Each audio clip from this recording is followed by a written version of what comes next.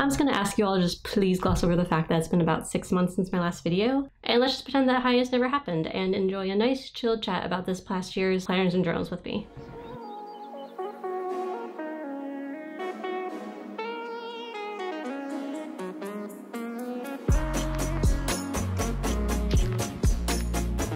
Hello and happy 2022 everyone! It's Brina and welcome back to another video. I hope you all had a fantastic holiday season and it's a new year, which you know what that means. It's time to bust out all of those new planners and journals that we've worked so hard to set up over the fall and winter time. But that's not what this video is about. I will be covering my 2022 planner and journal setup in another video later on, but I am a little late because ironically I didn't plan this well. We are off to a great start this year, aren't we? So instead we are going to be reviewing / looking back on all the planners and journals that I used over 2021 and how all these notebooks worked or didn't work for me, how my needs changed throughout the year and how I adapted as such, and also what I wish I could have done differently.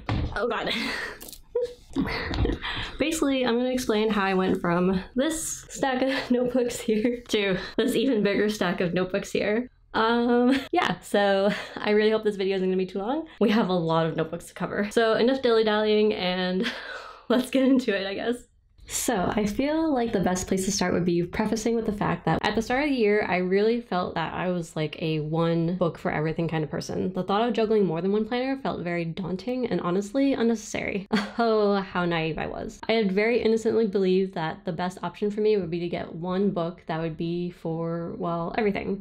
And so we started with the Hobonichi Cousin of Eck, and it was perfect in my mind because of all the different kinds of spreads that it had. I'll leave a link to my January flip through of this because that's where I went more into depth and explained how I used each section of it to plan, track, and journal my life at the time. But yeah, for a while, this book was like truly perfection. It was like my chubby little baby. I wanted to be in this every day and flip through it every hour, and I just could not wait for each of my planning and journaling sessions.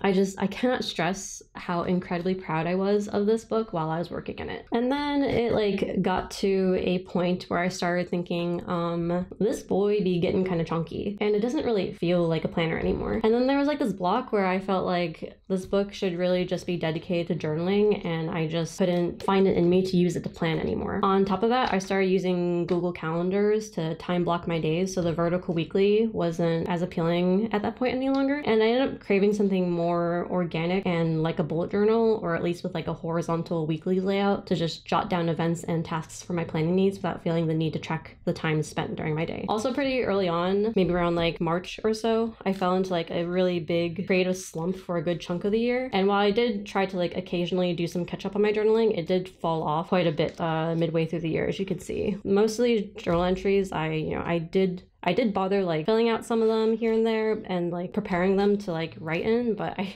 never actually went back to write in them. But some of them I did, some of them I didn't, and it's like a very messy mishmash of finished / unfinished entries. And like after this book, I just completely fell off the journaling wagon, and this was like the second book of the year from July to December, and as you can see, it like went very vastly unused. So to fill the planning hole left over from declaring my Hobonichi Cousin as like a journal-only book, I started using this Hobonichi A6 Day Free around mid-June, and I used the yearly index to log and track my layouts, and the monthlies went mostly unused, but the notes pages were like exactly what I was looking for in terms of like kind of having something more free-form bullet journal-like to just log my days and my tasks and events. But I kind of only ended up using it for like about a month or so leading up to our move, but I did really enjoy it for the while that I was in it. Also during this time, I found a lot of joy in like stream of consciousness writing and also practicing my cursive handwriting. So this B6 Stalogy was left over from when I did my bullet journaling in 2020, and I had quite a large chunk of it like kind of left unused. So I started just using it to do like longhand journal entries, just like stream of consciousness and like practicing handwriting, just writing nonsense, kind of scream write all of my thoughts onto paper, both good and bad, and chances are no entries will ever be reread, and they're probably very incomprehensible anyway. And now we approach the second half of 2021, where for lack of a better explanation, it was kind of like a chic sparrow explosion of sorts. I really don't know what happened. I caught a bug or something, and it made me go into like a manic state and just buy leather covers at a rate that I've never done before. I'm also a little embarrassed to say that this isn't even the whole collection of chic sparrows that I currently have now. It's just the ones relevant for the topic of this video. So if you guys want a chic sparrow collection video, let me know in the comments. So one of the first things we're going to talk about is these guys. One of the first things I realized after moving was that while the daily logging and the day-free Hobonichi worked well for me during like that weird limbo period we had while we were buying and closing on our home, after the move, I needed something with like a lot more structure. I didn't want to worry about like creating weekly layouts every single week, but I also needed like defined spaces for my tasks. And I didn't want to return to the cousin because of all the same reasons. Plus with all like the shopping and being out and about that we were doing to like set up our home, I needed something small and portable. So that's when I got the idea to try something that I had once told myself that I would never try again, which was a Hobonichi Weeks. I mean, never say never, right? I decided to like dig out this old Weeks. Yeah, I had tried this out in like 2017 and I had abandoned it like very early on, barely a month in. But I decided to see if I would enjoy it now. I had taken it out and I decided to start redating it with some correction tape to see if this would work for me. And this, like, it honestly answered all of my needs and I totally get it now. I mean, it took me 4 years, but I got there, don't worry. I'm like all aboard the Hobonichi Weeks hype train now. For the Hobonichi Weeks, I had gotten the Chic Sparrow personal size traveler's notebook in their creme brulee leather. And I guess here's like a sneak peek from something of my 2022 lineup. It's this, what do they call it? The Doggy and Pussycat Hobonichi Weeks. The Weeks fits perfectly, like flush edge to edge on the top and bottom without any like clear cover on it. And I don't mind that it's a bit on the skinnier side for like an insert for the personal size because that lets me put in like 2 pens all at once and it kind of sits like really nicely in there. And then on the other strings, I have 2 B6 Slim Midori MD Light notebook. One is a work log that holds like notes and tasks and things to follow up on pertaining to my job. And then the other one is just a non-purpose notebook, sketchbook, journal, because the Midori MD paper is my absolute favorite. So I always just keep like a surplus of them kind of like everywhere and in everything now. And this has been my planning system from when I set it back up in August with redating this 2017 Weeks to getting my new one. And it's been working really, really well. I mean, I feel like I might move some things around now that I have a new week, but I guess I'll cover all that in my 22 lineup video later on, so stay tuned.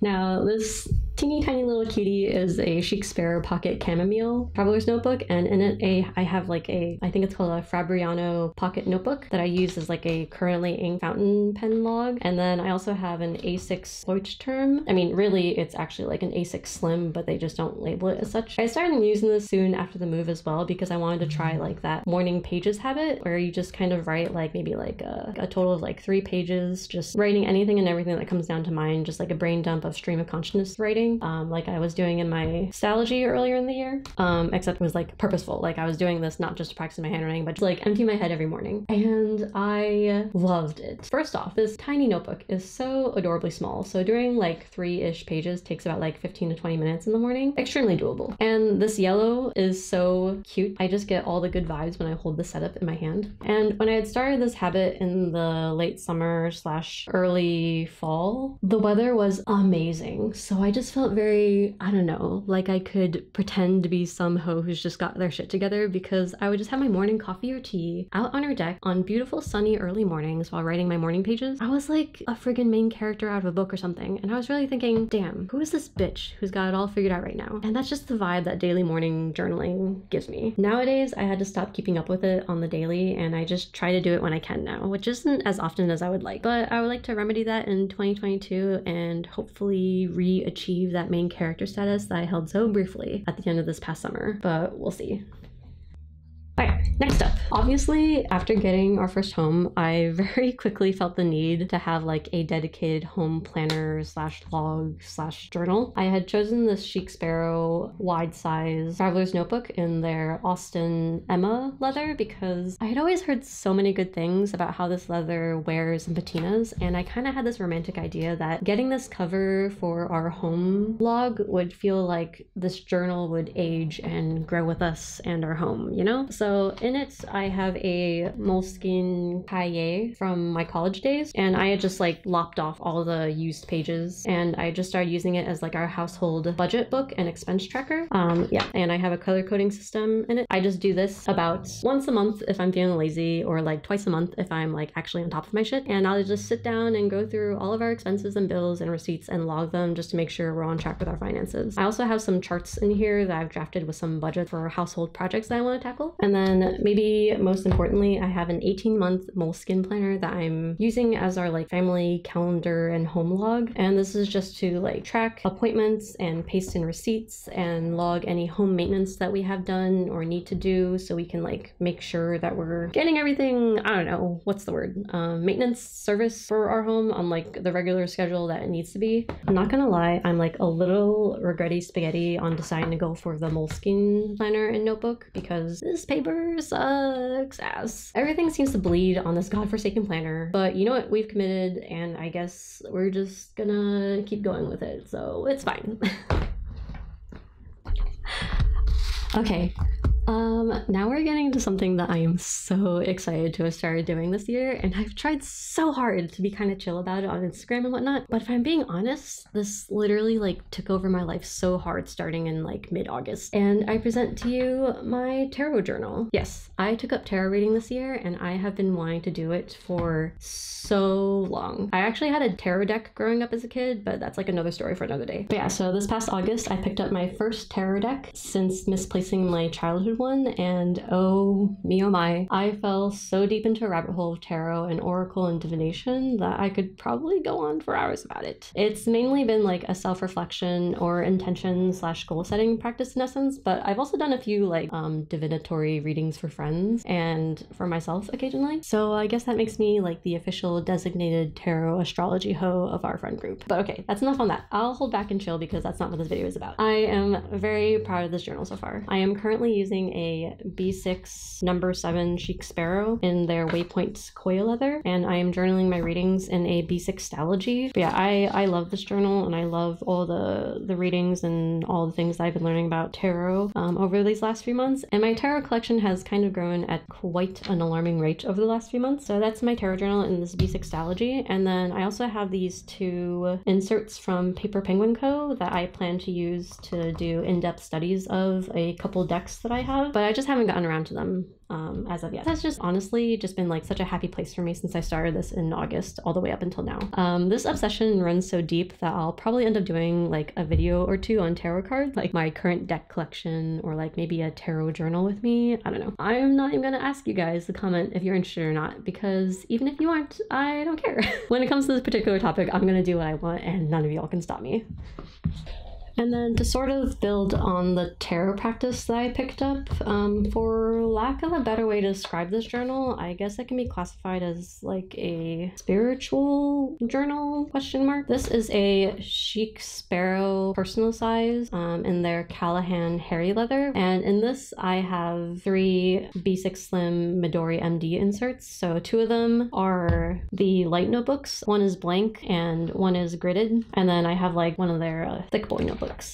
And basically I've just been using this notebook to journal like monthly intentions in conjunction with like the moon phases, and note down correspondences of stuff like crystals and plants, and make observations of, I don't know, I feel a little weird talking about like my spirituality in like a serious way, so I'm just gonna call it like cosmic woo-woo shit and leave it at that. Maybe one day I'll be more comfortable talking about it, but today is not that day, and that is okay.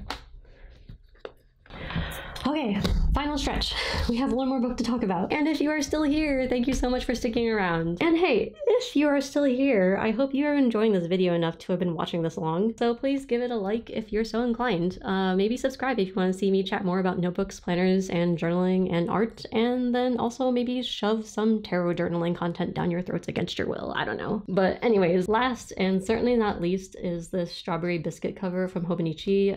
It's currently housing my A5 Midori ND cotton sketchbook, and I'll talk more about this sketchbook and why I have been in it since 2017. If I ever manage to finish it and actually do a sketchbook flip, I'll talk about all that. But for now, I'll just talk about my use of it for just this year alone. I've been really lacking on traditional sketching for a long time. You could say years, as evidenced by the fact that I've had the sketchbook since 2017 and it's still not done. But this year, I'm really making an effort to try and pick up my sketchbook more. And part of what has really made me fall in love with sketching again is these 3 pens. I cannot say enough good things about these Sailor Fude fountain pens. They're basically my absolute favorite sketching tool, and they've actually made me really enjoy sketching even more now as a mainly digital artist than I did back when I used to sketch and draw traditionally every day. And yeah, so the sketchbook this year has been a great source of stretching my creative muscles and doing artistic explorations in a way that I haven't really indulged in a long time. And I also include a few snapshots of my life and what's going on in my head at the time of drawing, because I'll just write random notes around all of my sketches. So I love that it's a sketchbook, but it's also kind of a little bit of a journal in that way as well.